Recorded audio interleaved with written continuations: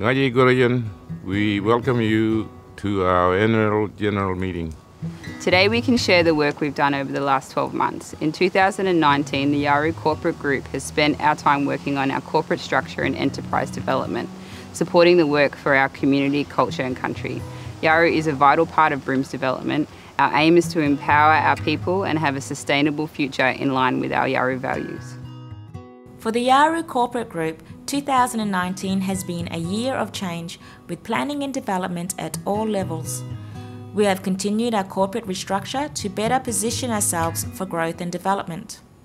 However, our fundamental purpose remains the same, and we continue to support our country, law and culture, as well as improving the health, housing and education of our community. Over 2019, the Yawuru Corporate Group have worked hard, and each of our 3 boards have met regularly and have also come together for all board forums twice this year to work on the high-level organisational direction. Yawuru is proud to be a joint winner of Category A Indigenous Governance Awards. We were recognised for embedding our Marble Lian philosophy in contemporary corporate governance. The completion of our Lian Ngan Nyirwa Cultural Wellbeing Centre has been a real milestone this year. Indent, NBY's joint venture construction company with HM Tracy, completed the construction on time and under budget, employing more than 25 Indigenous contractors and trainees. The building has been awarded Best Public Use Building between $5 million and $10 million at the 2019 Kimberley Pilbara Building Excellence Awards. The language, cultural and hippie staff moved in February and are enjoying their new workspace. The official launch in June opened the doors to the public, and we hosted the event in our gardens surrounded by Yawuru artworks embodying the spirit of Lian.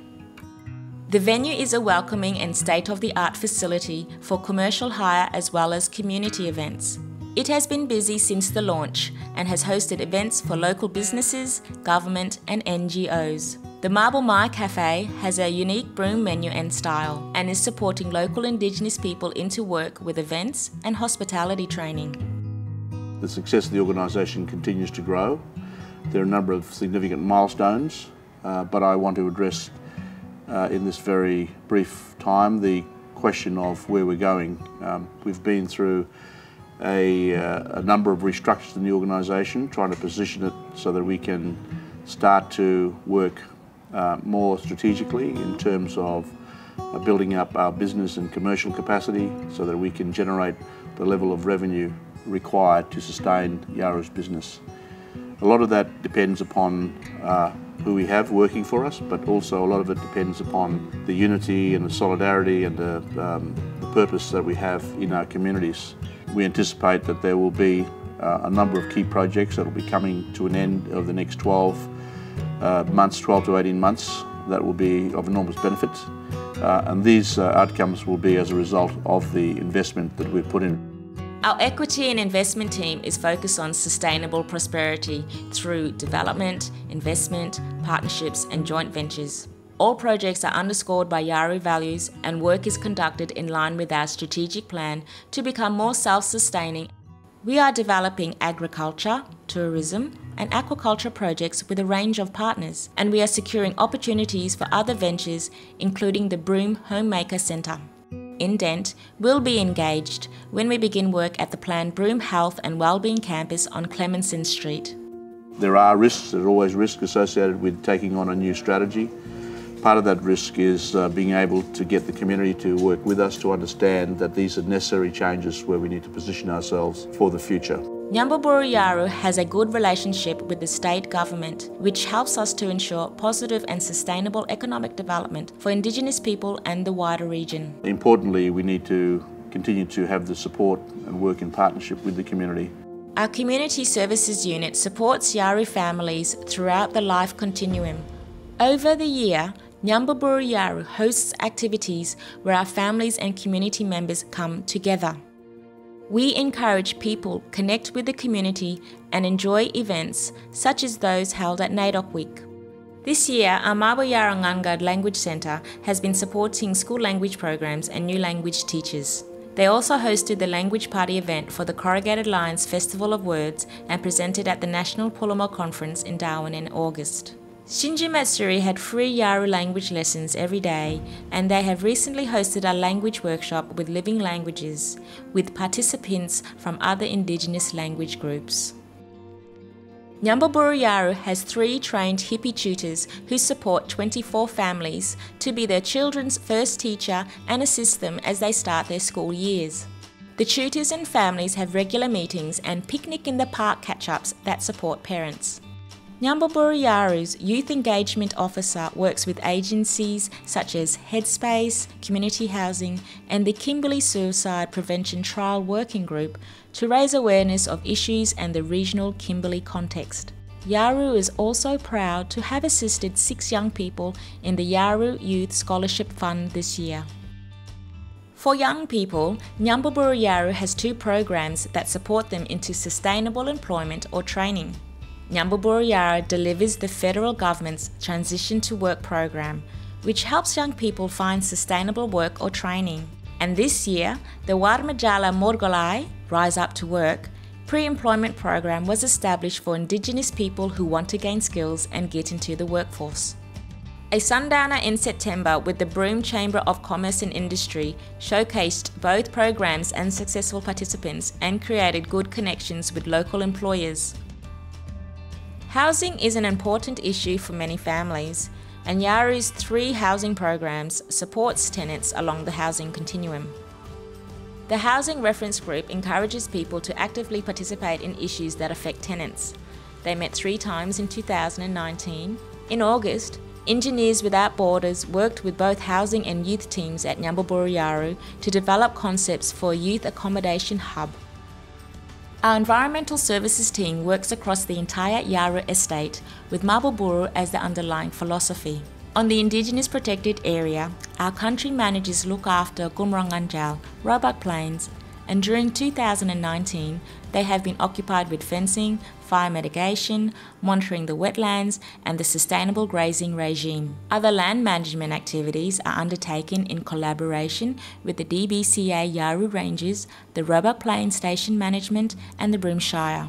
They've also been involved in goanna monitoring for a University of Sydney cane toad study across Northern Australia, as well as feral animal control and monitoring endangered species. An exciting proposal for a fenced wildlife sanctuary is being developed, and a visit to Mulligan's Flat in Canberra showed how an Indigenous-led sanctuary could boost conservation work, research and tourism for Yawuru and Northern Australia. The Indigenous Saltwater Advisory Group, representing saltwater groups in the West Kimberley, is a respected model for Indigenous-led engagement and has developed partnerships with state and national marine science institutions, implemented research protocols, and developed research priorities on a regional scale. The Women Country Manager team has welcomed a couple of new members for its Monsoonal Vine Thickets project in Minyard Park, in partnership with Environs Kimberley, the Shire of Broome, and TAFE. Damaging fires in August impacted the area, but the team is determined that their revegetation work will continue, as well as their seed bank and propagation. Minyard is an important ecosystem and is well loved by the Broome community, highlighting the importance of their work. For the Native Title and Heritage team, some projects are reaching conclusion. There have been other negotiations with explorers, including Sheffield Resources. Yawuru continues to oppose fracking on Yawuru country. The joint Biramangan Native Title claim has now been registered with Nyingana, Mangala and Garajadi. The new Leon Centre also provides more space for the cultural team at Nyamba Buru Yawuru.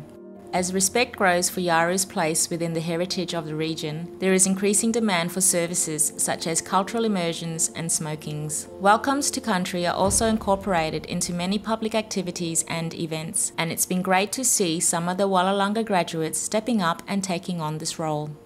The Mangara team now has museum-quality archive and working space for projects and storage for important artefacts and heritage items. In the Leon Centre, you will see elements of the Bugarigara Nyodan because of the Dreaming exhibition.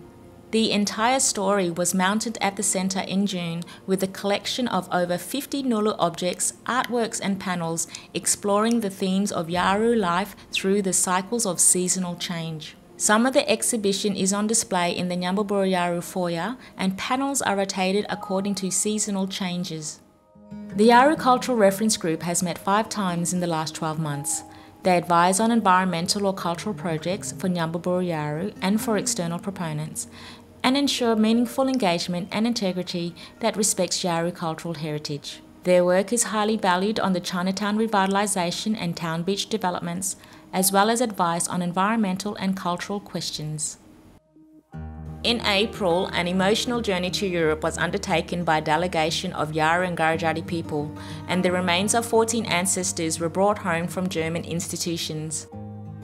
The Wangajali Borogun We Are Coming Home repatriation project ensures other ancestors held in institutions, including the British Natural History Museum, can come home. This is a really important project that recognises the significance of our complex history within the story of colonisation over the last 2 centuries. We will establish a memorial resting place that will have significance for the whole community as a site of reconciliation. We continue to seek funding and support for this significant project, including an exhibition and a documentary film to share our story with the nation. We look forward to sharing the progress with you. Galamava for your support from all the Yawuru boards. I hope that you have a good afternoon today. What we really need is for very serious consideration about where the successes lies for all of the Yawuru people. So I wish you well in the AGM this afternoon.